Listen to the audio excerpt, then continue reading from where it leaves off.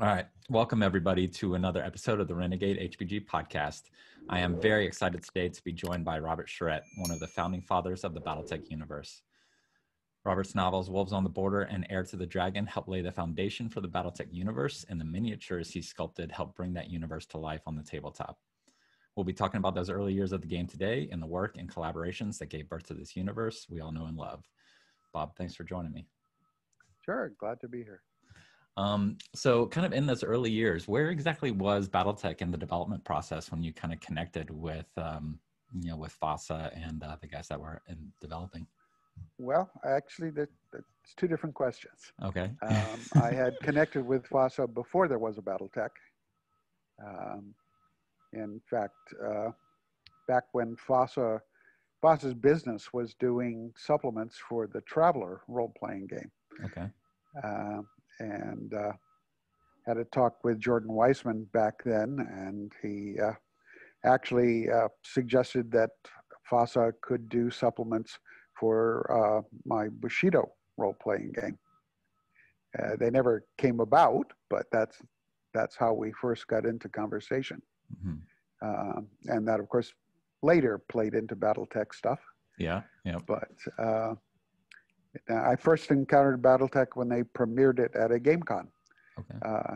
I can't remember if it was an Origins or a Gen Con. I think it was probably an Origins.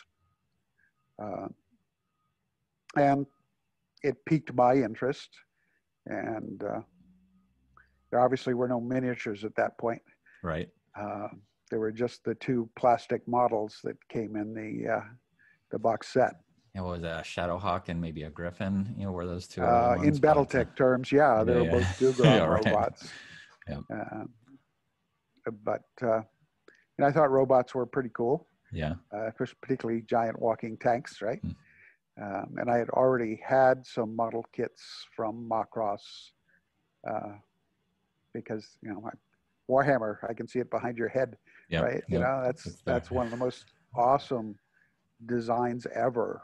It's just perfect. Yeah. Not a surprise they chose it for the cover girl for the the game. Yeah. Yeah, it is a sexy one, but I don't know if you'd seen one of the artists had done a modern rendition of it, which was a great little update. He goes by Spooky on DeviantArt, and Florian Mellies is the artist name. But if you haven't seen it, I'll email you the kind of copy of the picture. But it looks gorgeous. But yeah, it's definitely stood the test of time. That's that old Warhammer. Yeah, well, I think one of the things that drove FASA to basically borrow, shall we say, all those designs, was the fact that for the Japanese anime, those guys went through a serious industrial design process. I had picked up a few Japanese modeling / hobby magazines back in the day, completely in Japanese, but the pictures were in English. Yeah. The universal language. Yeah, and they would have lots of images, different angles of these things that were probably used as model sheets for the animation. But before that, they did iterations of the design till they got it looking really cool. And that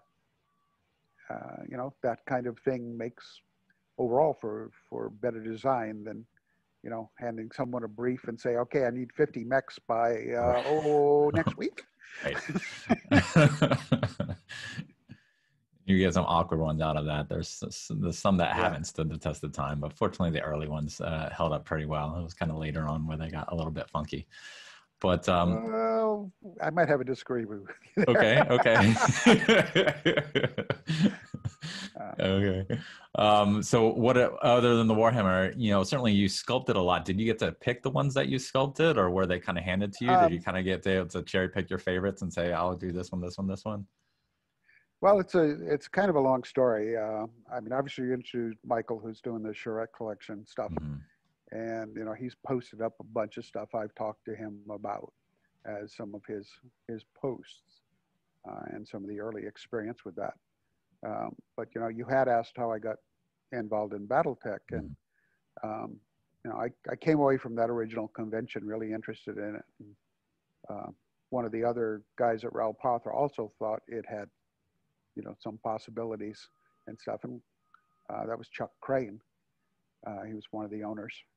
And pretty much the two of us were the only ones at Ral Partha who were interested in this thing.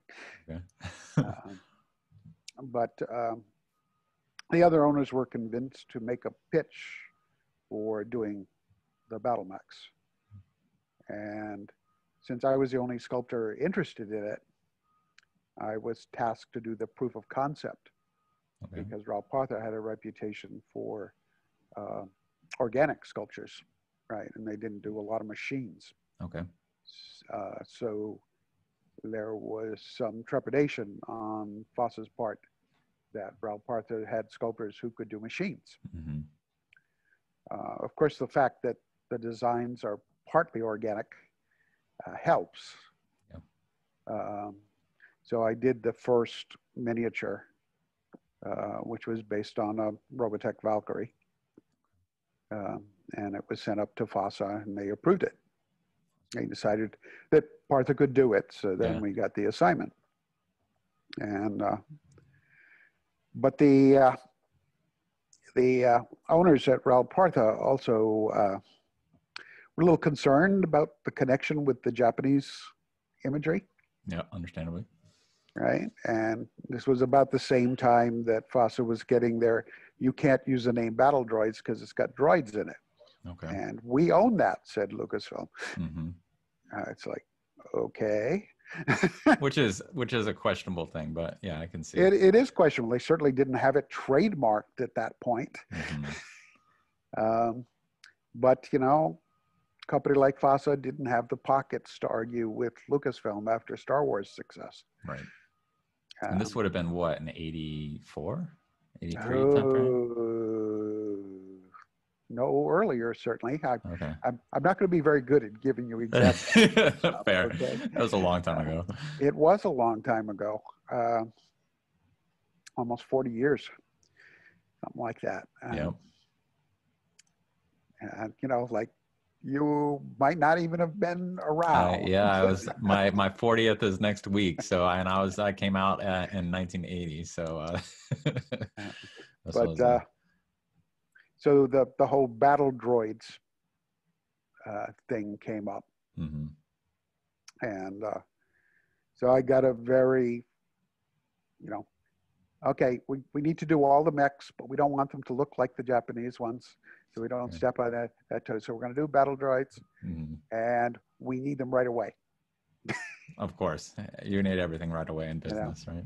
So, don't make them look exactly like the other ones, but make sure they got all the guns in the right places. And that's how most of the battle droids came about. Gotcha. And that was the original, the battle droids line of miniatures. And then when was the transition then to the battle mechs? Well, I did all of those original ones. Mm-hmm. And then there were a couple more added to it during the transition period. Okay. Julie Guthrie had done a much closer to the anime look Archer, and a not quite a Locus, a little crossbreed with an AT-ST, the Flea. Mm-hmm. And they had originally been done to be battle droids, as the company decided they wanted the line to expand, mm-hmm. after sufficient success with the battle droids. I'm a little hazy about just how things played out, and that stuff all happened before or just as the first technical readout was coming out. Okay. Right. And we never got the technical readouts before they came out at Ral Partha, right? Okay. We had the miniature line. Well, we got to see the new mechs as soon as everybody else did. That would make your job too easy. I talked to, I had a conversation with Blaine, and he was talking just about the novels, how he doesn't even see the novels before he can buy them in the store. Yeah. So. Well, the tech readout would come out at a convention, Mm-hmm. and the guys at FASA would say, "So when are we getting the mechs? Yeah. Oh boy. You know, when are we gonna have the metal?" And it's like, we just got the dang things. Yeah. Obviously, the first priority was to do the ones that were in the original game. Yeah. And by then, the word had come down. Well, the first ones we did, the word was, do them exactly like the model kits, which we did, including size. Oh, okay. Because that was the brief. They said, copy Yeah, the model exactly. kit. They said exactly. Right? Yeah. Okay. And that resulted in things like the giant griffin and giant shadowhawk, Mm-hmm. and the oversized stinger and wasp. Well, oversized now, as we know. So they were available for a certain period of time. And I think the shadowhawk and the griffin were the first ones to be replaced. Okay. I know I ran a couple of those in games as Super Shadowhawk and Super Griffin at 100 tons. Yeah. Could be But, a clan design or something, a redesign. But oh, that was done. Yeah. The clads did not exist at this yeah, point. yeah, that's way later. What what got you into sculpting? I remember reading that you go to Brown University. Did I read that correctly? Yes. And so kind of where did, between that education, which I don't think was in art and sculpting, kind of what got you into that? What kind of helped you develop those skills that you started to leverage here? My degree is in geology biology. Okay. Because Brown didn't have a paleontology degree. Okay. There, in those days, this is pre-Jurassic Park. Yeah. There wasn't a lot of work for people who wanted a job in dinosaurs. Okay. But I had always been a drawer. I would, draw all kinds of things. And I spent, out of college, I got a job doing graphic arts work. This was back before you could do it all on your computer. So, it's rubber cement and X-Acto blades, and it was work. It wasn't terribly creative, but it was work. And this was also the time I was working on the various role-playing games that I designed with my collaborator Paul Hume, and I was doing art for those, and doing art for a couple of small game companies and such. One of the early gaming pieces I did actually was for a contest that TSR was running in Dragon Magazine. Okay. They were, draw the monster, and they provided a short clip from Fritz Lieber's Fafhrd and the Grey Mouser stories, which was the thing that became the D&D hook horror. Okay. And I won that contest with the piece I did. So. Excellent. And then that was drawing. And how did when you were sculpting, kind of what was that, just kind of self-taught, trial and error? Did you have any kind of someone to mentor you? I'm pretty much self-taught. Okay. This stuff is all tied together. Of course. I mean, I got into D&D in the original edition. Back in the days when you had to call the hobby shop to find out if they'd gotten any polyhedral dice in that week. So you could rush down there and get them before somebody bought them. Well, there is no lack of dice in the gaming world these days. No, not anymore.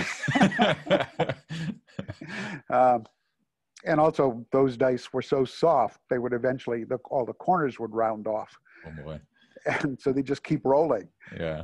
Which was not popular either. No, not at all.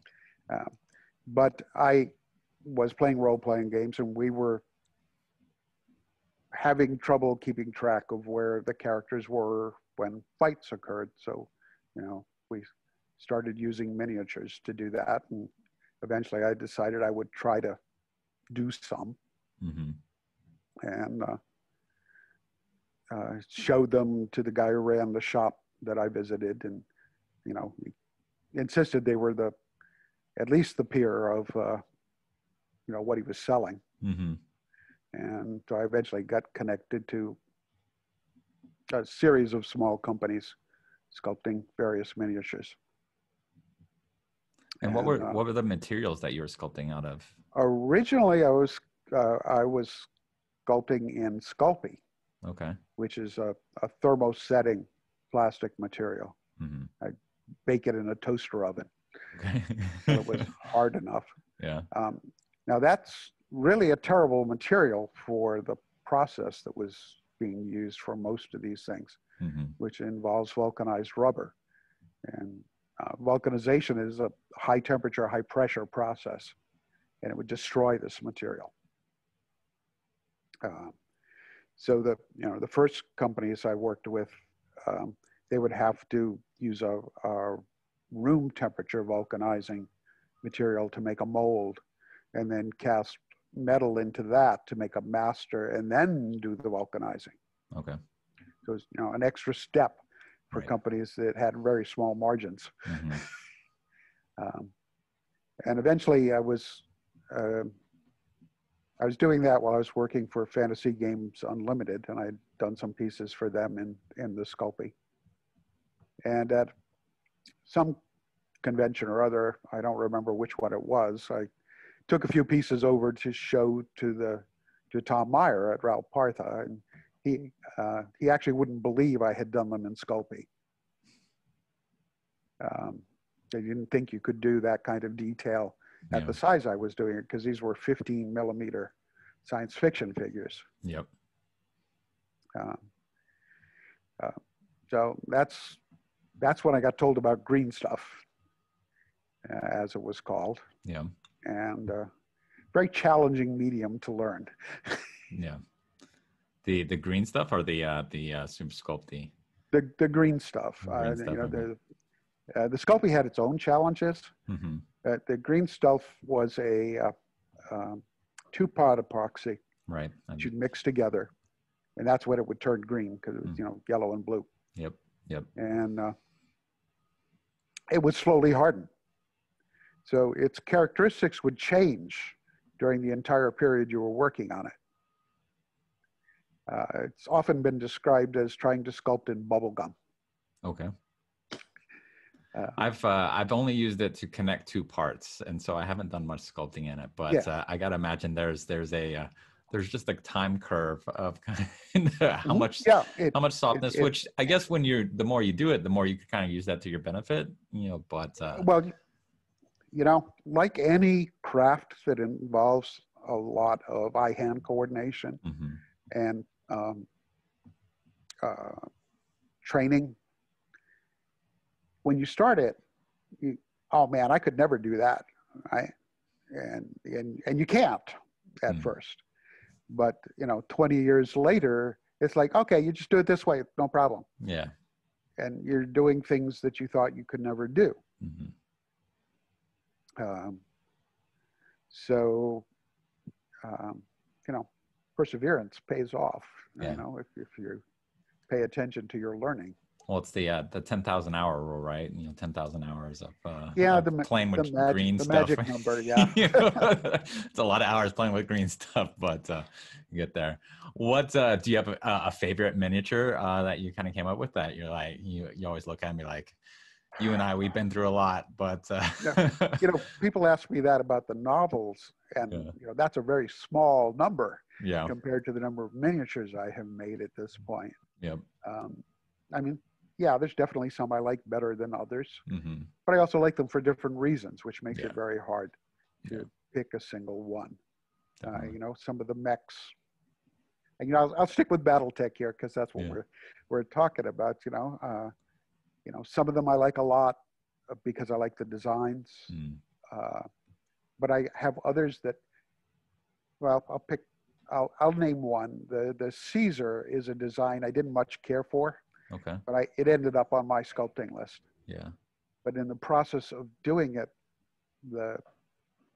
it came out so well, and I felt that I had achieved an improvement on the rough sketch that's in tech manual to make Yeah. it work in 3 dimensions. And just everything was working on all cylinders when I was working on that one. Yeah. Yeah, it's kind of a goofy design, but I Mhm. still like it a lot. You know, that's amazing that you say that, because the Caesar is one of my favorite of the old mechs, and not a lot, and the miniatures is what drove it. So, you know, it's kind of inspired me as well to kind of appreciate that model. It's actually, I started teaching myself to paint earlier this year, and almost all of the stuff I've painted has been the newer plastic stuff, and the Caesar is the only one that I actually took the time to magnetize the metal sculpt, and it's got both arms magnetized and the Gauss rifle on the front, and I've got it primed, and I'm like, I don't want to paint it until my skills get better, because I spent so much time getting that magnetization perfect, especially that little cannon, that I'm like, I don't want to mess it up. I gotta wait till my skills are worthy of this sculpt to do. But that's funny. The Caesar is also one that, you know, if you're handy with a razor saw, you could section it, put magnets in at the waist, and you could torso twist with it. Yeah, getting the waist magnets is a tricky one on the metal one for sure. But we'll maybe. Well, some of the designs, the parts hang down over the waist area, or you can't get at them. Yeah. To modify them that way, but let's it up.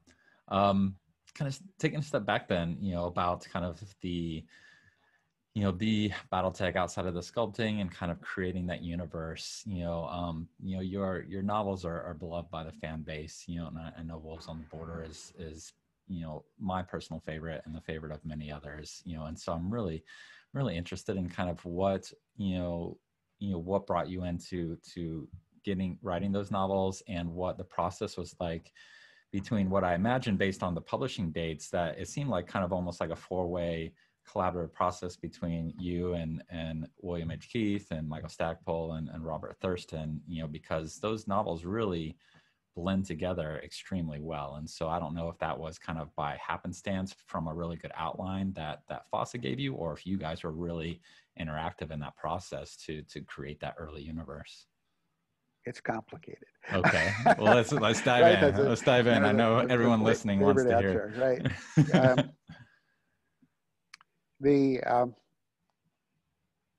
There's several parts to your question, so I'm going to have to address them in several parts. Right. I'll start with how I got involved, if that works for you. Definitely. Like I said, everything's connected. You know, I had been running role-playing games, game mastering, and was getting progressively more and more frustrated that the players would never manage to actually organize themselves in such a way that we would get to a satisfying conclusion of something. Right. You know, they follow along for a while, and then they're all, usually wander off right when they're supposed to be having the climactic encounter. And because of the way I was creating the adventures and the increasing amount of character interaction that was happening in our games, it was a little bit like, working out the whole story and as if it were a novel, with characters and character interaction, and then never getting to the conclusion. It was very frustrating. So, I conceived the idea that maybe I should just write a book.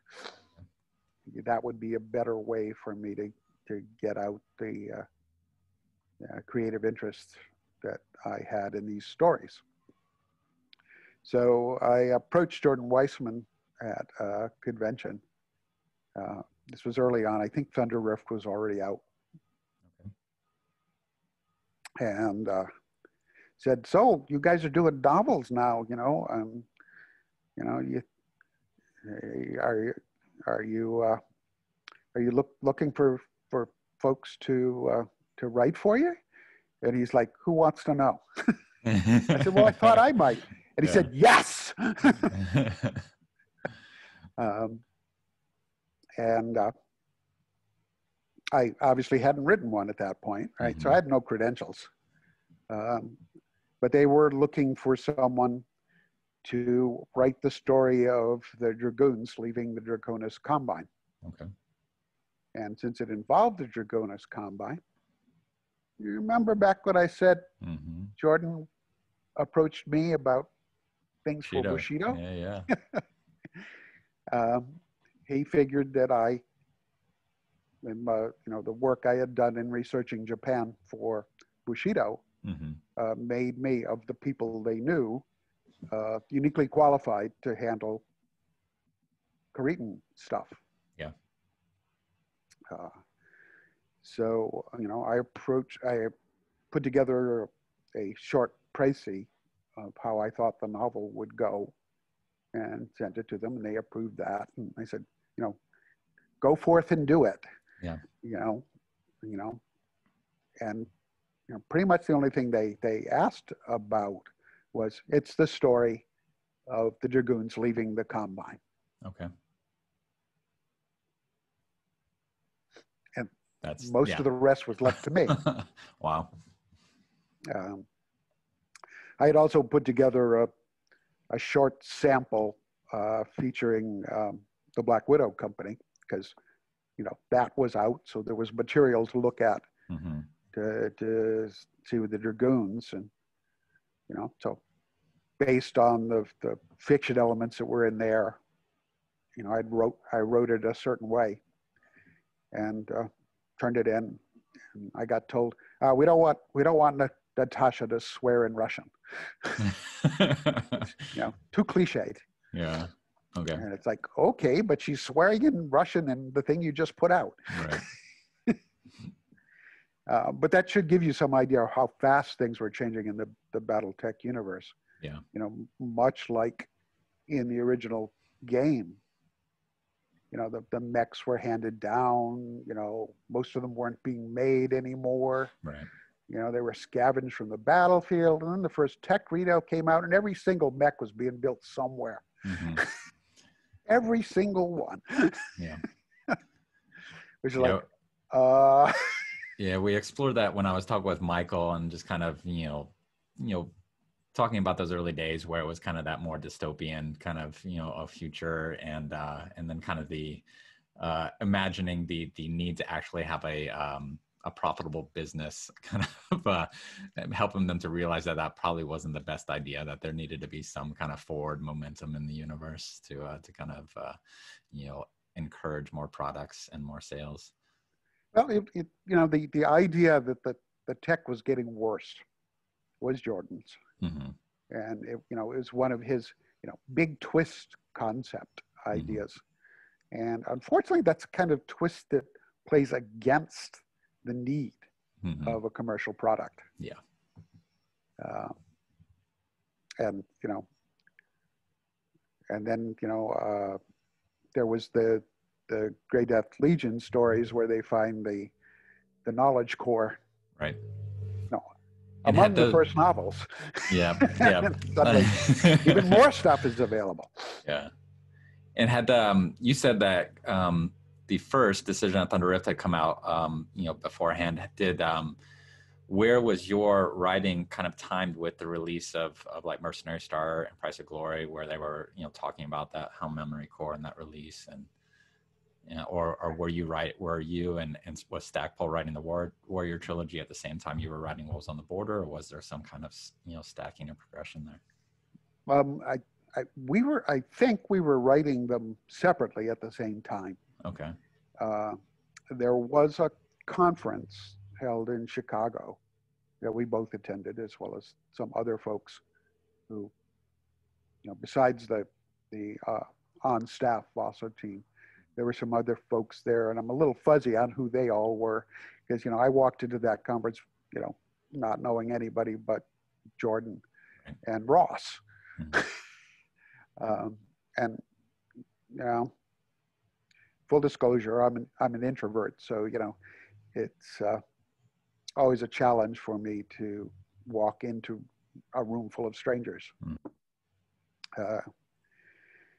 And, sitting there taking that all in. And about the same time, they decided they had another assignment for me, and they wanted me to do the Ted Carita story, as Jordan phrased it. I say, okay, well, you know, I'm going to need to know what's going on. You know, has anybody used Theodore? And Mike put his hand up and said, yeah, I used him in a scene. Okay, what sort of scene? Oh, yeah, well, you know, he's in this staff meeting and he pulls out a gun and shoots a general. Okay. And I'm like, oh. Yeah, that's somewhat Okay. character defining there. Yeah. Okay.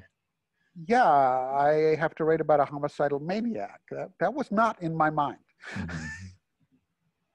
And in the course of the weekend, Mike also later remembered he used him in another scene where, not to put too fine a point on it, Theodore pulled out a gun and shot somebody as a way to end the conversation, right? Yeah. And it's like, definitely a homicidal maniac. Mm-hmm. This is not the kind of character I want to write. So I was able to read those two scenes before I finished my book. And I actually rewrote both of those scenes from Theodore's point of view. Mm-hmm. All the dialogue is identical. Yeah. But it's a very different spin on what Mike had positioned it as. Mm-hmm. Well, and, you know, part of it was my desire to have a more likable central character for the story. Yeah. Someone who wasn't a homicidal maniac. And part of it also was I was watching what was happening in some of the other books in the Charrette appearances. Mm-hmm. And they were more and more portrayed as basically a yellow peril menace that was, you know, no redeeming qualities. Mm-hmm. Right. And that is a terrible representation of the Japanese character. Mm-hmm. It's a terrible representation to put in a game. And it doesn't make a good story. Right.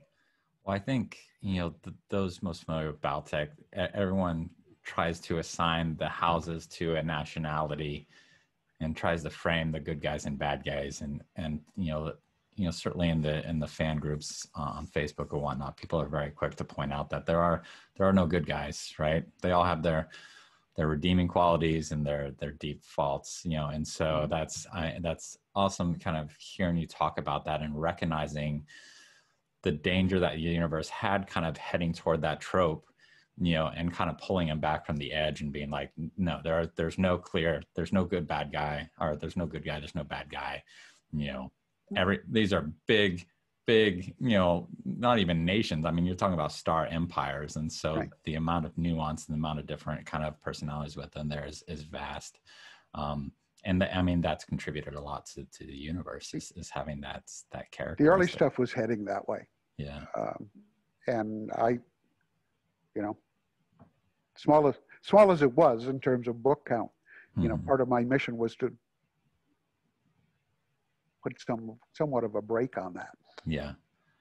Well, it's well, just from hearing you, you know, this sounds remarkable because it's seeming that you guys had very little interaction along the way, and kind of, as I noted before, of kind of how well these novels fit together, you know, between, and granted, you know, William Keith's novels, you know, are kind of separate, you know, they have kind of their own events happening, but the events that are happening in Wolves and Heir and the Warrior trilogy, and then later, you know, with Lethal Hell, the Blood of Kerensky trilogy, plus your Wolf Pack, you know, there's a lot of cohesion between those novels, and it's surprising for me to hear you say that you guys were kind of just given this very bare bones outline and kind of were able to go and kind of come out with this product. So was there some kind of, you know, editing at the end where people came back and kind of had to make sure they fit together well in a puzzle, or did it just happen to fall very well,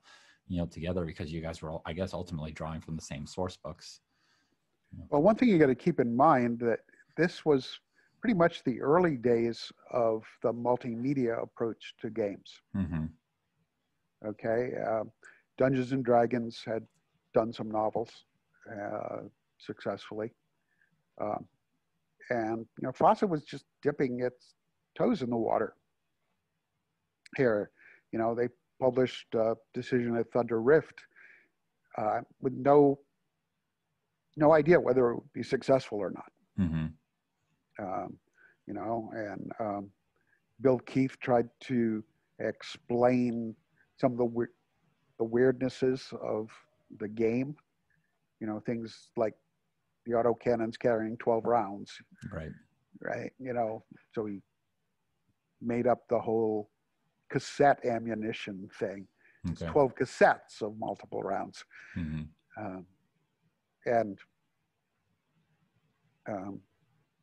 Not everybody followed that right away. Mm-hmm. You can read a lot of BattleTech novels and it's like, okay, they transcribed their games. Yeah. And that was never something I liked. Mm-hmm. And I can recall Michael mentioning when he was talking to you about how I ripped him a new one about that sort of thing. Yeah. Where I was not targeting that at him. Actually, he was doing a halfway decent job of not doing that. But some of the battles did get a little, I'm watching a game. Yeah. And I don't think that's good fiction. No. Yeah. And that's what I was trying to communicate to him, because I'd seen people do far worse than him at that. But it was an evolving process. Mm-hmm. Okay. The brief had, the technology other than the fusion reactors and the energy weapons, right? Basically World War II level technology.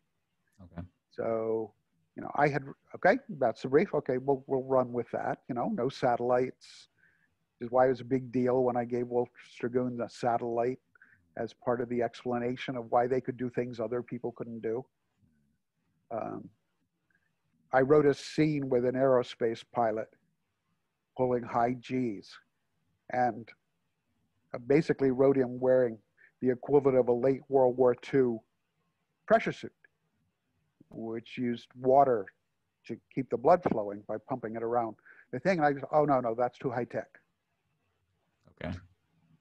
But I did my research, and it's World War II tech. Yeah. It's like, no, can't have that. Okay. Yeah. You can jump from star system to star system, but you can't pump water in your flight jumpsuit. Suit. Yeah. No. But there were some things like that. One of the interesting things of working with people is people bring a lot of different things to it, right? And FASA had an in-house editor at that time who really wasn't into this military stuff, had very much other interests. And she was very good, I think, for a lot of the game writers, but didn't always listen to her writers. I mean, she caught me making some mistakes, fair and clean. Yeah. But we had a go around, for example, about samovars. She was insisting that samovars are only used for coffee. Okay. And I had written a scene where the samovar was used to make tea, right? Because Charrette, funny thing you mentioned about the nationalities. Mm-hmm. I had a conversation with Sam Lewis early on. And yes, indeed, there were basically two nationalities that were smushed together for each of the houses. Mm-hmm. And Charrette was Japan and Russia. So I put a samovar in to make the tea. The Japanese don't use them, but the Russians do. Yeah. And, I did my research to find out about Russian samovars. Mm-hmm. And the editor insisted I was wrong. What? So you win some, you lose some. Oh, yeah, definitely. Well, talking specifically more about kind of Wolves on the Border. And so Wolves on the Border is your first novel, not just your first BattleTech novel, your first novel. Yes. So, and, obviously you'd put a lot of time and passion into Bushido, and that this is, seems like it was kind of an outlet for you to kind of finally express that, in a cohesive story. And so I'm always kind of curious, for writers, if they kind of write the character and they let the story kind of evolve with it, or if you had a framework for kind of what was happening in the story and kind of thematic elements that you wanted to bring to, and then fill in kind of the story around it, kind of which kind of approach, if either of those, did you prefer, and kind of how did that come to create Wolves on the Border, as the novel? Well, obviously different writers work different ways. Mm-hmm. That's always going to be a truism. For Wolves on the Border, I mean, obviously my memories of Wolves on the Border, because it was the first one, in some ways are a lot stronger than later works. Yeah. And, I had previously done a lot of work into Japanese culture, and clearly the book was focused more heavily on that than the Russian culture.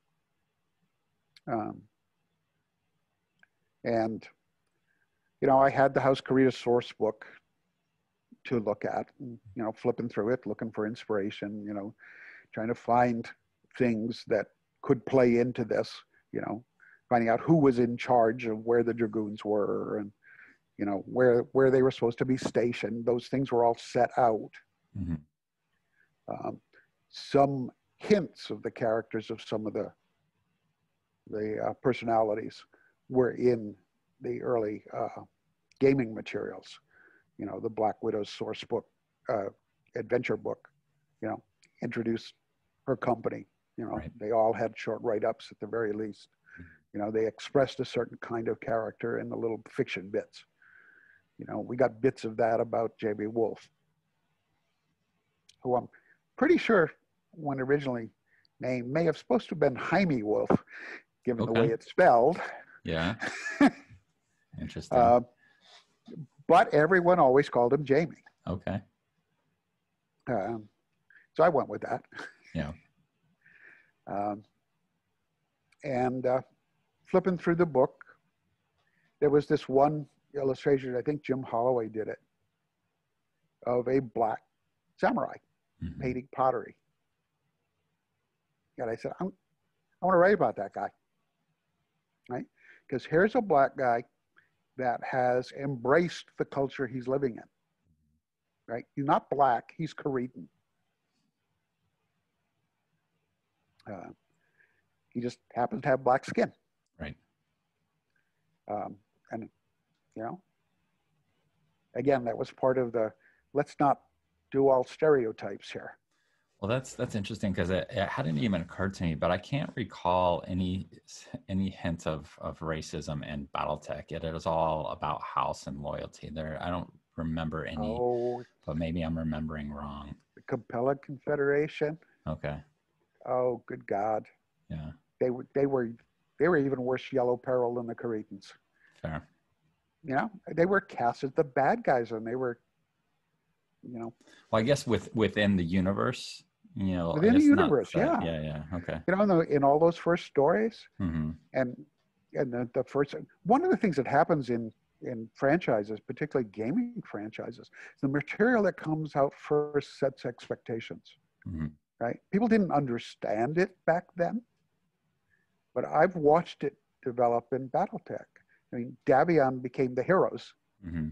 right? They had one of the first source books, and they were against Karita in one of the first source books, right? Yeah. So it was that feud, and that was the go-to place, right? And then they cooked up we're going to have Steiner aligned with Davion. So that became the good guy axis. Right. Right. And the evil axis of nastiness, who are the bad guys and do terrible things all the time, as opposed to our good upstanding heroes, who also all happen to be white. Yeah. Well, certainly as the universe evolved, they weren't all they weren't all good, doing good things all the time. No, So, but see, that was a pullback from that. Yeah. They began to recognize it was going that way. Right. But the last, like I said, I talked with Sam about, what some of these inspirations were. And, you go back and you look at the house books and you look at the various forces they have. What are the two house books that have assassins? Cretan and Capellans. Yeah. Well, unfortunately, the assassins started coming later with, Davion between poor old Melissa. But yeah, yeah, it's I see what you're saying now. I was kind of thinking more in terms of the kind of the black white, kind of in universe. I've never heard the novels kind of call out that, but I definitely see kind of the nationality kind of the reflection of the political environment at the time.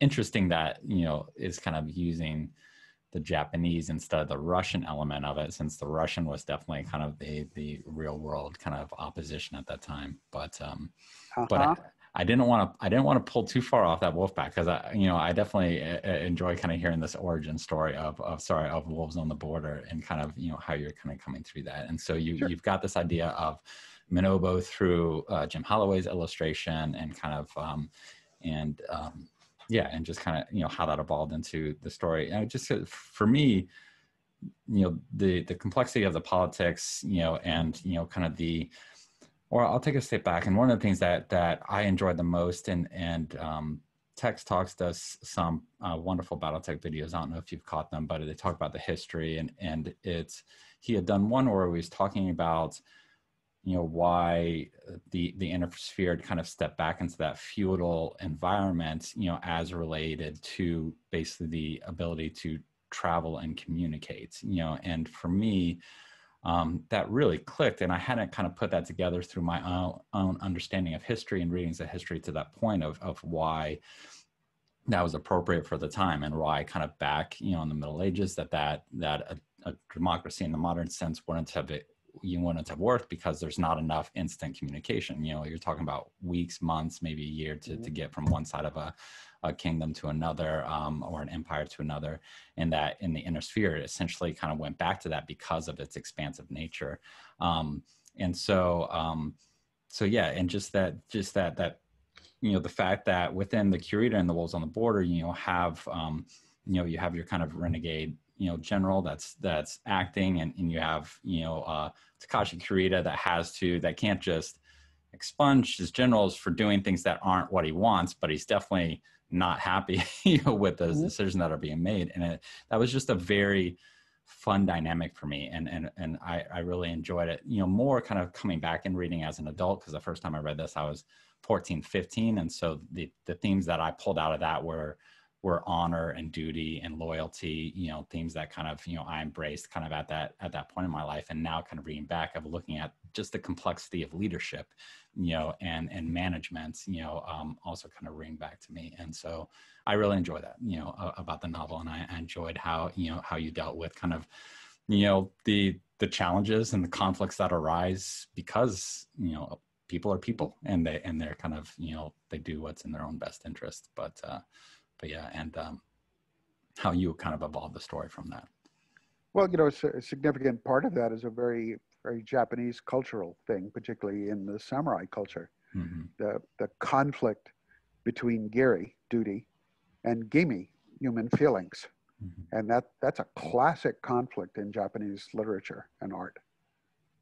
The struggle between doing what's right and proper and what you're required to do by society, and the fact that you're a human being with emotions that are at war with this. And that's one of the subtle but on plain view, if you know enough of the issues. It's unresolved at the end of the novel. As it is in life, always, well, unresolved on some level. There are always new readings coming up, so one hesitates to spoil the ending, Yeah. even now. Yeah. Let's not do it. But that was a radical ending for the time Mm-hmm. for an American book. It's how I knew the story had to go, but it's not what I originally pitched to them because I didn't think they'd accept it. But after the book, an early version of the book went in, Jordan said, you know, Manobu really needs to end it the way it does. And I said, okay, because that was the story that, as it should have been. Yeah. But even then, the ritual at the end has a lot of significances in it. You know, when we, in America anyway, mostly only see the broad brushes of it. And partially because it, you know, it titillates us that a culture could be so committed to that kind of thing. But it's usually, I don't know. I mean, do you want me to spoil it?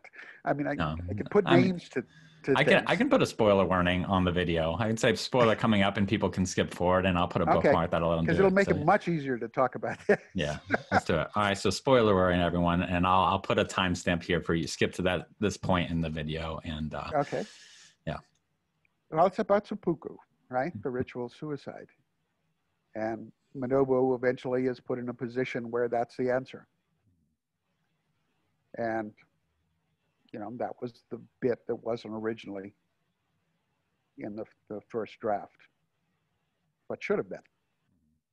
And when he commits seppuku, there's a particular part of the ritual about where he wraps the rice paper on the blade.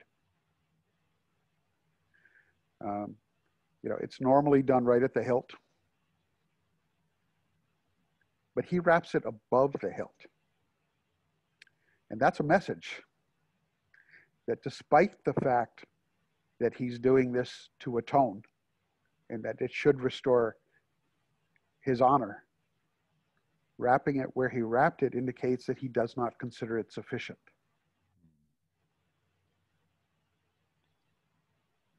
That's good. The nuances, yeah. Right? And that says something about the whole situation.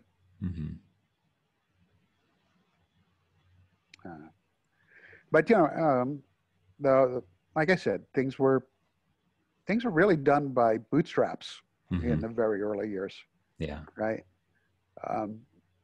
I got a warning that the Dragoons came from elsewhere because, you know, it was a big mystery originally. They deliberately planted a lot of seeds where they didn't have answers. Okay. Right. Well, that was going to be a follow-up question. When in your process did you get that could be from elsewhere? No. Remember 40 years ago, you know, some of it's a little vague. Okay. But I deliberately started laying hints that they had a culture that was not obvious. Okay. Right. Well, certainly in I forget which novel it is, but the scene where they're talking and they decide to break the contract and recall everybody, and the first clan word is spoken. My memory is faded on this and what it is. So, and I don't know if you're knowing what I'm talking about, you can kind of help guide me to my point. But well, I mean, there are a couple of words I used that became clan words. You know, at least one of those, there was no clan when I put it in there, and it became a clan word when the clans started to be solidified. There was a conference in Chicago where, you know, they had, the FASA team had decided that the clans were coming and there was going to be a trilogy bringing that in. And, you know, they wanted one about how, you know, well, Dragoons was going to handle that since it turns out that they were from the clans. So a lot of things that I wrote, I had to adapt to some of their new concepts, and put my own stamp on it. You know, you can't have writers writing without them try to put their own stamp on things. Of course. And whatnot. And in BattleTech, everybody's got to have a mech, right? You got to have your own mech.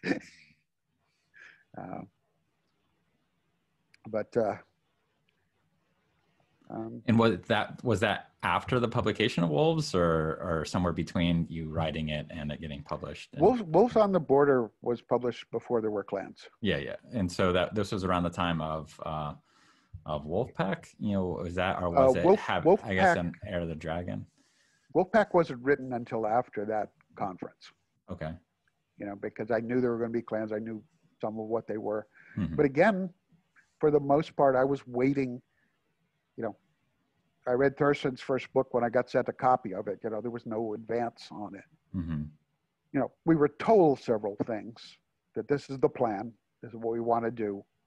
The first appearance of the clan, you're not even sure they're human. Right. Right. The mechs look different. They've got the elementals. I'm not even sure they were called elementals then. They may have just, battle-suited infantry. Yeah. And I know the publication order, but in terms of the order that they were written, did Way of the Clans come before Lethal Heritage in terms of introducing the clans, or was Lethal Heritage the... I'd have to go... Well, I can't dig them out anymore. Michael sold a lot of my copies, but I'd have to look at the copyright dates myself. Gotcha. Okay. Because I know it was happening very close. I mean, it was kind of like bap, in terms of the novels. Yeah, we didn't communicate so much directly then. Okay. We didn't have the kind of writers' retreats the same way that they have over the years. There were more these, okay, you are the guys who are working on this project with us. Here's what we're going to do. Go forth and make it happen kind of approach. Like I mentioned, rewriting from Theodore's point of view, a couple of scenes. And one of them was where he, shoots a certain character. And Mike had written it that, and the scene ends in black, right? The gunshot goes off, black screen, classic TV kind of thing, right? Yeah. Well, he later thanked me for not killing that character. Oh, for a good reason, yes. For those, because he brought him back yes. and made him prominent. Yes. In the storyline he was doing. So, that wasn't in his original plans, but it was something I did. So we were clearly reading each other's books, and working with them and around them. And occasionally trying to rewrite them if it wasn't quite what we wanted. Yeah. Certainly when I did that, I was always motivated, not so much to, F you, it really should have been this way. But okay, I want to make it a better story, at least a better story to me. Yeah. Well, that's an awesome revelation there. The fandom can know who, where that favorite character, owes his sort of origin to, his rebirth, I guess, and consequently the rest of the inner sphere owes as a debt of gratitude to that decision from you. But very cool. That's a cool little tidbit there. Well, I certainly felt that character at that point certainly had earned the right to spend the rest of his life in a closed cell with no one else around. Yeah. That's redemption, right? It's everyone's favorite story arc, from Vader to all others. Kind of coming back, there's certainly a big break between Wolfpack and Initiation to War in a very different time in the kind of the BattleTech universe. What was kind of different about that process for you of kind of coming back, or what inspired you to come back and write for BattleTech, and how is it different kind of writing now where there's an expansively defined universe that you have to write within versus basically you're creating it as you go? Well, I think you're asking me about the jump between Wolfpack and Initiation to War. Yeah. Obviously, I had been away for a while at that point. Things had very much progressed. I was not a big fan of what the clans did to the game as a gamer. You know, and much of that rises from being a gamer. Okay, you know, I love BattleTech. I love the fact that you could play a company. And in the early days, if you played it enough, you didn't even need the sheets. You knew what all the numbers were. Yep. So you could play the game, not the numbers. Right. And then, you know, all the new tech, you know, all the, all the variants and the lasers and stuff. And it was just too much to keep track of. And, you know, you couldn't run a company anymore.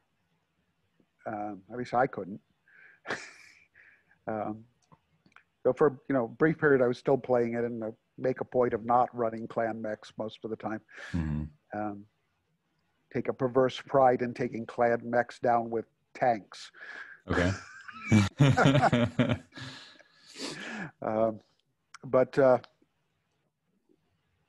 you know, I didn't like what it was doing. I thought there was so much more material could have been done with what was set up that never got touched.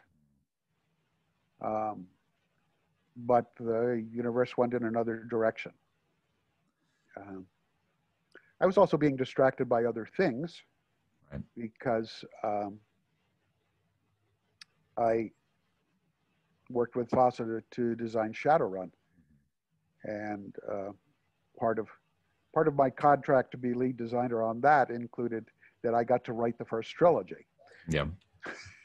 So, you know, and that was an opportunity for me to set a tone to the universe, and you know, much like I still hearing things like, you know, you wrote the best standalone BattleTech novel, kind of thing. I get, you know, oh, you wrote the good Shadowrun books. So, well, I'll put them on my reading list. I'll pick up the trilogy, even though I haven't played Shadowrun, yeah, but I'd love to read some more of your work there. What you know, I still want to kind of get back to the difference in how you came back to Initiation of War, but before I forget, you talked about those untold stories, and that plays into a question I had for later. It's like, what is a story that you wanted to tell in BattleTech that you never got a chance to?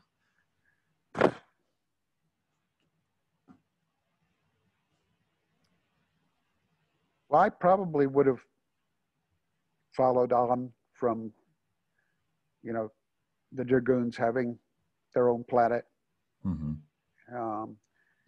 Some of the Charrette characters that I'd written, you know, I brought them back in various ways, but, you know, I think some of them had more stories to tell. Part of the way I work is, you know, it can start in various places. It might be the inspiration of seeing the picture that became Minobu from Wolves on the Border in the source book. Or it might be, you know, this would be a neat thing to do, you know, to have happen, to deal with this kind of circumstance. A lot of different ways that things could have gone. I mean, I actually sent one of my characters off who became the bounty hunter back when there was a bounty hunter, right? You know, the whole Dread Pirates Robert version of that was mine. Yeah. Right? Because you can do things with that. Right? You know, you can have the man in black come back and save the Princess Bride, but you could do other things with it too. You know, it's Captain Blood, right? Which is not exactly a new novel. Yeah. And, you know, most people know it from the movie. But, you know, guy goes off and becomes a pirate, right? Yeah. Right? But, you know, that's not his real name, but, you know, he doesn't, you know, the honorable bounty hunter is a thing. Seen a show called The Mandalorian? Yeah. Right? He's wearing Mandalorian armor. He could be anybody. Yeah. Right? So there's an element of it in there, you know. I didn't have a specific story that I wanted to write in between there because, of course, I was working on Shadowrun. which kind of occupied everything. And the universe kept changing and getting further and further away. So, you know, that's why I went out to the periphery. Yeah. Where I didn't have to worry about the 50 million different political things that were happening in the inner sphere. Some of which was like, oh crap, I don't want to deal with that. Well, if nobody has planted the seed in your head, let me do it. But they have the Shrapnel episode or issues that are coming out, the compilation of short stories that cover all the eras. And so, if you have an itch to write for any of those stories, those untold stories, people would love to see the next Shrapnel have a Robert Charrette short story based in whatever time period inspires you and you want to kind of cover. Well, it's come to my attention that has happened. Mm-hmm. And, BattleTech having survived this long, that's something that can happen now. Yeah. Right. The whole idea that there are places you could write in those niches and fill in the stories is a great thing for the universe, I think. Yeah. I'm not sure I want to go there now. Yeah. That's life has moved on. I get that. Yeah. Yeah. Well, Michael told you that, BattleTech was a very small part of my life. And it's like, yeah, it may have occupied a small number of years, but it was impactful. Yeah. I kind of have a lot of interests. Mm-hmm. You can certainly tell by telling you what my degree was. And, I obviously haven't made a career of that. I've gone off and done other things, but my interest hasn't completely gone away.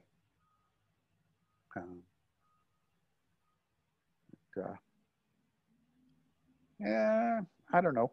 I went out with the Mech Warrior book to be out in the periphery, just to get closer to the stuff I was familiar with without having to do the backlog.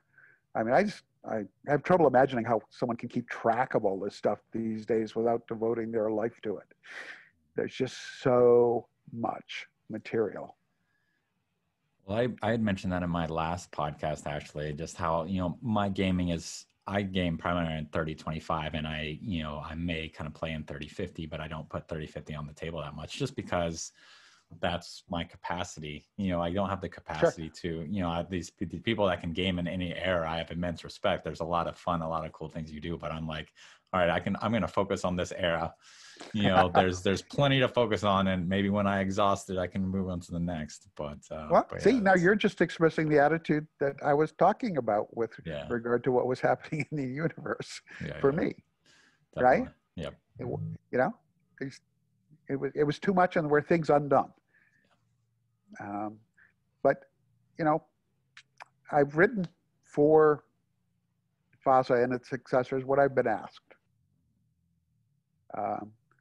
When they did the big anniversary volume, was it the 25th anniversary? Yeah, the hardback one. Mm-hmm. They got in touch with me and said, "Would you like to write a story?" Mm-hmm. And so I did, and I actually took advantage of there could be any error thing. And I reused one of my characters. I never mentioned his name, but yeah. The savvy reader will know. Character is not someone you haven't seen before. Yeah. Just pay attention to the physical description and you'll know who it is. Mm-hmm. Assuming you've read the stuff I've written. Yeah. Which you can never do. I haven't gotten to Initiation of War yet, but I did read the short story in 25 years. I'm sorry, say again, please. I said I haven't gotten to Initiation of War yet in my chronology. I got up to I Am Jade Falcon as a teen, and I've been rereading once I picked it back up, and I'm up to Blood of Heroes now. So I got a ways to go to get to Initiation of War, but I did kind of check out. Yeah, well, if you're reading everything in order, there's a lot to read. Yes. A lot to read. Yeah, we may skip the Dark Ages so I can skip ahead to the current stuff once I get there. But and every time something new comes out that isn't isn't at the end of the timeline, I'm excited. Like, Michael had written his Origin of the Killhounds, which is the book I'm reading right now. So it was nice to be able to say, okay, I can read a new book because it's set back here and it's not going to spoil anything in that universe. Is there kind of that's a novel question. Is there any book that you read that, kind of was a favorite for you, that wasn't yours, or a scene in another book that really kind of stood out as kind of a favorite scene, either in the earlier or later novels? Oh, wow. There's so many I haven't read. Okay. So. We'll make it easy. We'll make it easy on. You can stick to the ones you have read.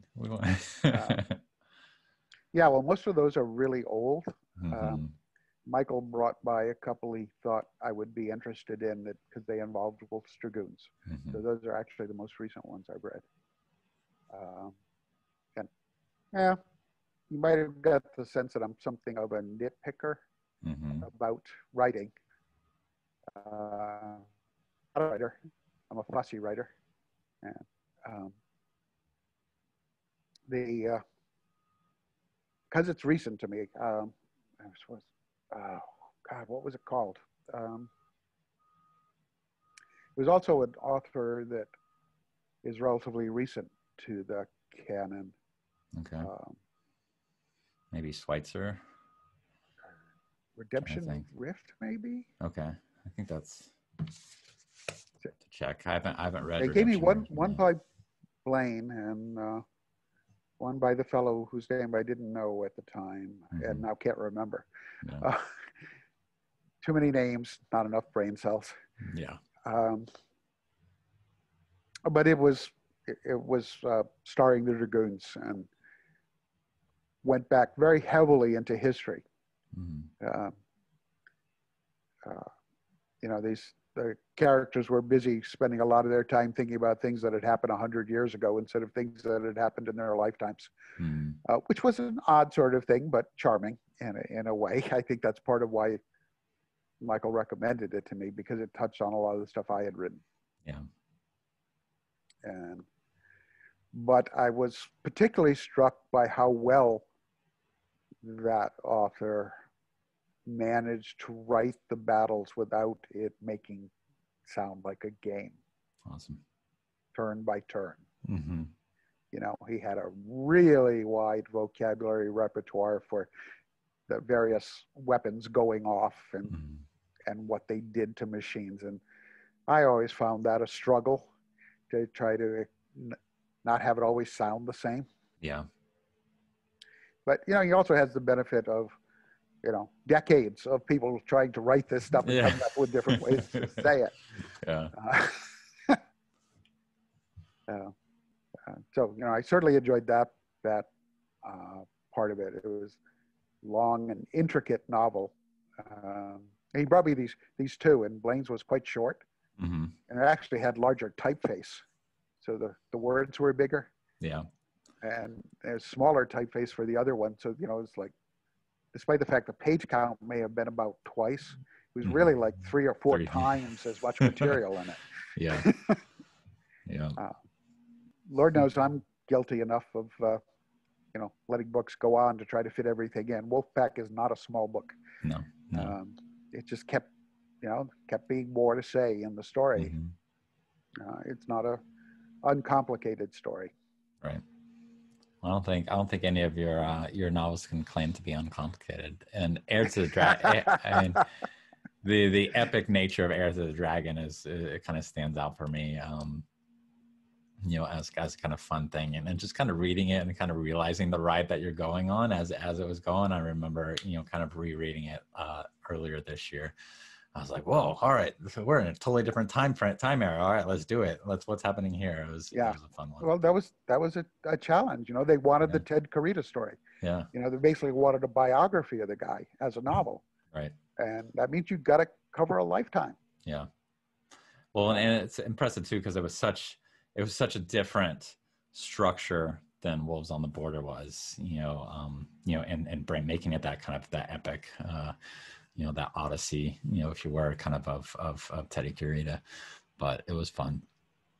Well, I was learning the trade to write novels, so I was certain amount of experimentation going on. Yeah. You know, Woes was the first one, very conventional, and stories relatively compact in time.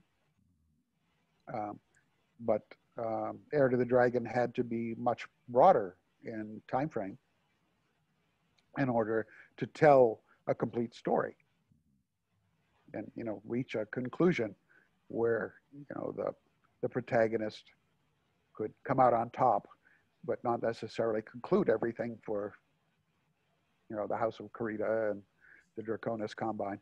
Yeah. And Wolfpack, I experimented in another way, in that it's basically being told as a reminisce. And some of the chapters are told in the first person. And the ones where that character isn't present, they're told in the third person. Right. Which is an exercise in learning how to write and pay attention to voice and what characters should be able to know. You know, it's something that writers have to learn if they want to be considered good writers by most people. Yeah. You know, every once in a while you make mistakes. Some of the, you know, Michael asked me to, you know, critique his stuff. I said, "You sure you want me to do that?" You know, so he got what he asked for. Yeah. You know, I did my best because, you know, he's just as self-taught as I am in terms of writing. Yeah.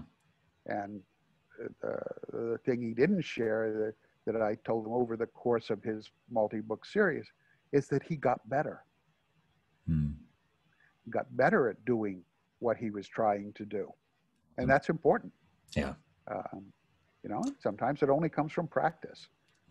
But one of the things he missed was his characters would know things that they couldn't know, if that makes sense. Yeah. You know, well, they can't see their own expressions, for example. Right. And a lot of beginning writers miss that kind of thing. Right. They shift out of a character viewpoint into an omniscient narrator and don't even know they're doing it because they don't know what those terms are. Yeah.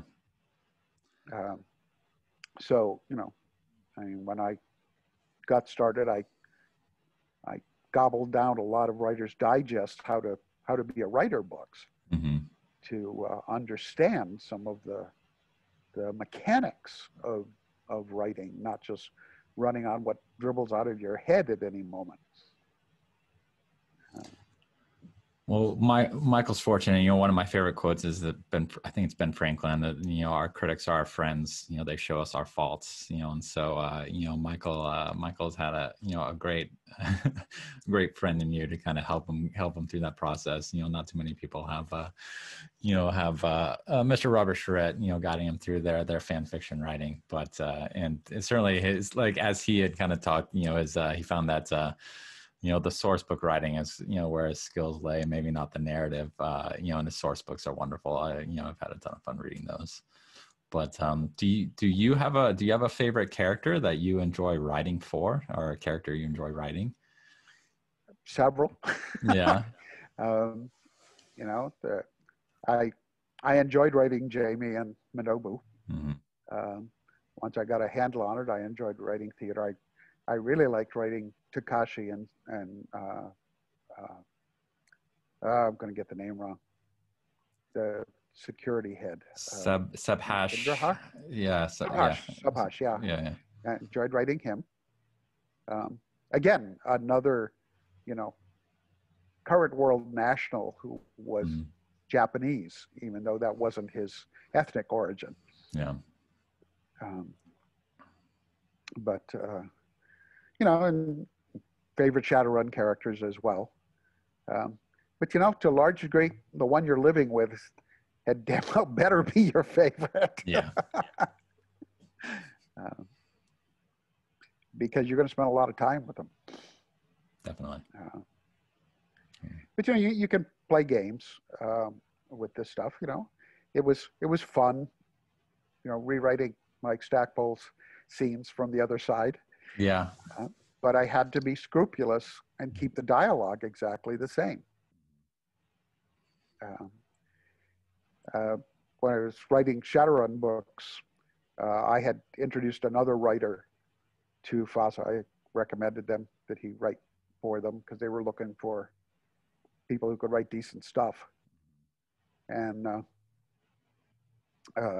we both wrote scenes where we used one of the other guy's characters.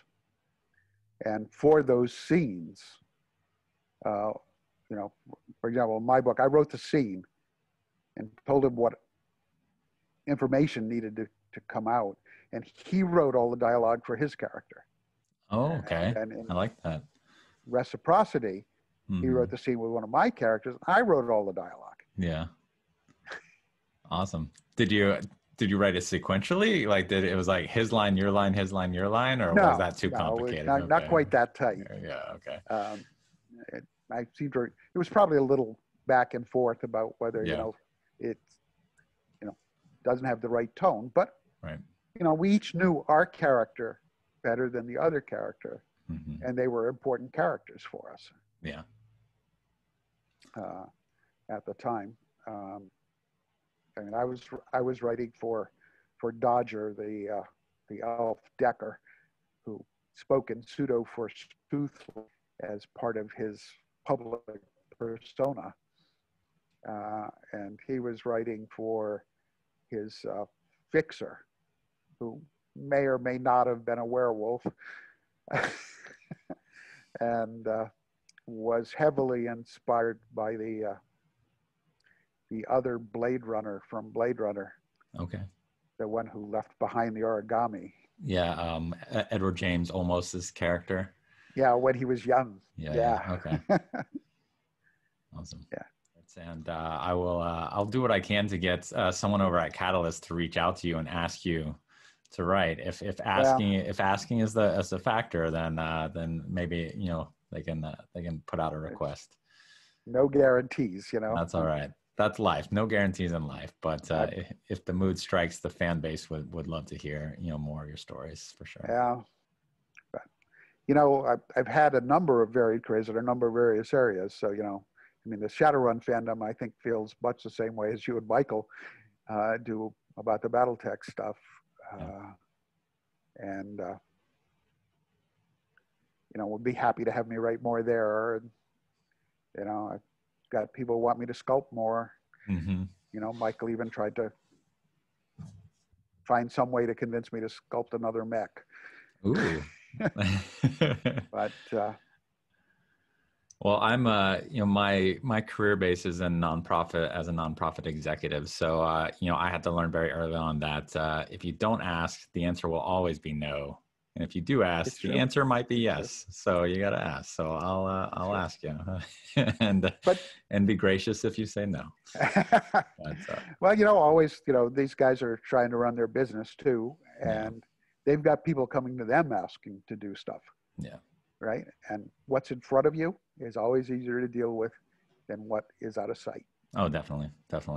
Well, maybe we can sell them on the fact that, if they put Robert Charrette's name on some fiction, it'll sell a little bit better than maybe some spring chicken out there coming that wants to write. But we'll see. We'll see. Awesome. So I have a totally inconsequential question for you. Please. Is that a Warhammer I see on your desk? Yeah, that's one of those old Maycross ones. Yeah, the 6-inch ones. Here, I'll go grab it. Is it a plastic model or one of the? Yeah, it's a plastic.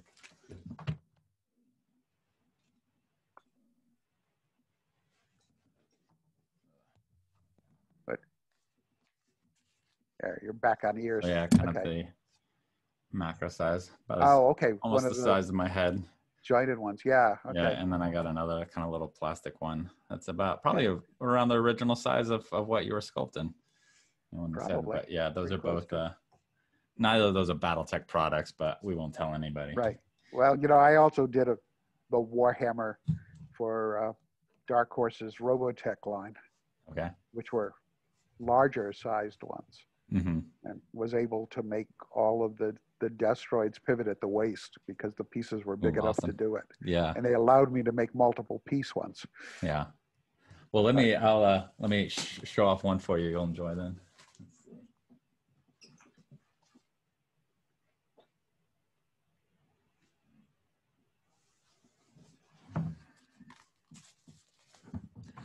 So this was the first miniature I ever finished painting. Let's see if I can get a good view there. And is that supposed to be Natasha's? That's Natasha's, which is great for a beginner because it's just black with a bunch of red lines, and it looks cool. But got the decals on there as well. So the only skill I needed was I needed to make a really straight line. And, that's a serious skill. It was. It took some time, but yeah, it's still one of my favorites, and it's simple. It's a black primer with some white stripes on it. But I did get the little the widow symbol kind of on that torso. I thought it looks pretty good there. Great. It's a little hard to make out in the size resolution I've got here. No. But yeah, I saw the big one on the desk, and I had acquired a set that was the jointed part was sort of an inner structure, and it had the different outer armor parts, so you could build it either as a warhammer or a rifleman or a longbow. Yeah. Man, we didn't even talk about the Omnimex and kind of creating the Omnimex in the introduction. Yeah, maybe we can. You know what? Michael keeps insisting on calling those things prototypes. They're just kit bashes that I used, and they weren't intended to. Ral Partha wasn't allowed to make the Omnimex. They got somebody else to do the Omnimex who could work off the computer files. Interesting. Because the Omnimex came from the BattleTech pods. Right. Yeah, that was an interesting story about how they design. I think I read it in Michael's Unseen document where he was talking about how they were developed and how they had to be modular because of they had to basically have the same basic files, and they just had to kind of plug and play. That was a really cool story. I kind of watched the Kickstarter that they ran for the new plastic ones. Yeah. And I mean, that's going to be the look of BattleTech in the future. Yeah, for sure. But I was kind of surprised to get exposed to the whole urban mech thing. No. No, they made a plush urban mech. Yeah. And that was, I mean, I sculpted the urban mech for Ral Partha originally, and aside from the lunacy that AC-20 is one of the smallest bore cannon in the designs. It just, wow.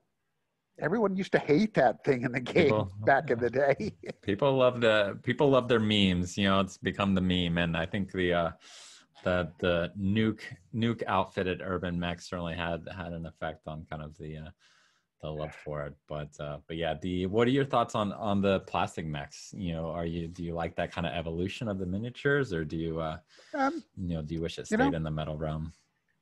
The mechs have always been all over the map design-wise. Some good ones, some not so good ones. Yeah. And some of that, of course, is always going to be personal taste.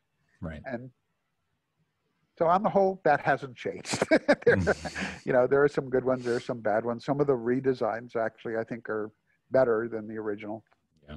Look overall, they look a little more like they're from the same culture now. Okay. I can see that between Innisphere and Clan. There's some redesigns that I enjoy, but I like those kind of smooth, sexier lines of the originals. It's a lot more blocky now. Yeah, I never liked the really blocky stuff. Yeah, so some of them. But they've also done some really weird proportion things over the years. Yeah, and I never liked those either. Yeah. I do appreciate that because it's all digital now. They can truly scale it, so it's perfectly scaled. So a 20-ton mech, whatever that means. Yeah, well, I mean, Lord, we went around about that too. Yeah. It's like, okay, fine. I mean, one of the reasons the first vehicles were so big was working with the concept that the mechs were supposed to be the pinnacle of technology. So if you're running the same stuff in a tank, it's going to be bigger and clunkier. Yeah. Yeah. Plus multiple crew members, you know? It's like... Well, it's interesting. I have a whole new perspective on the miniatures now that I started painting them, because you look at a miniature very different when you have to put paint on the miniature.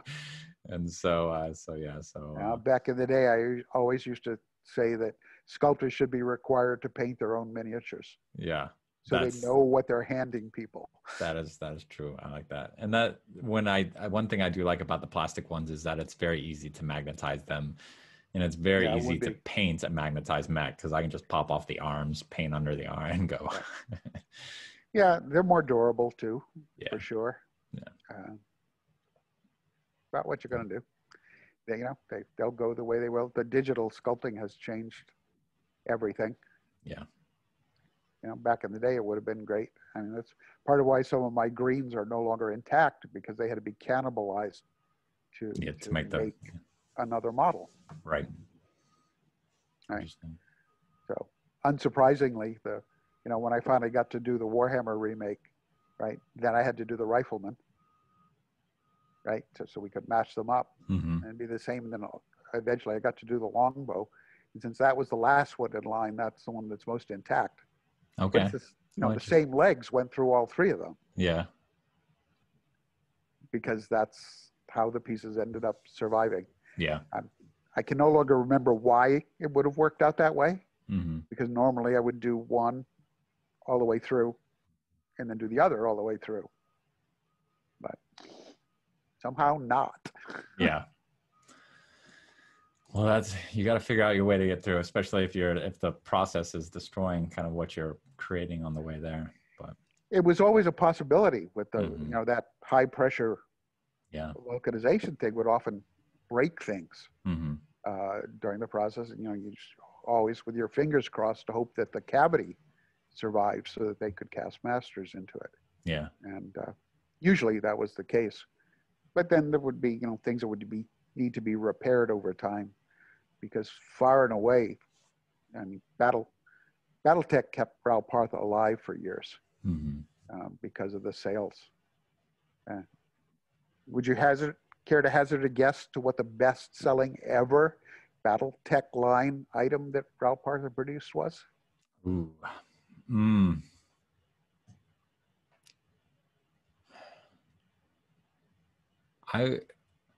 Based on what I know of how they sell now, I would almost want to say the Locust, but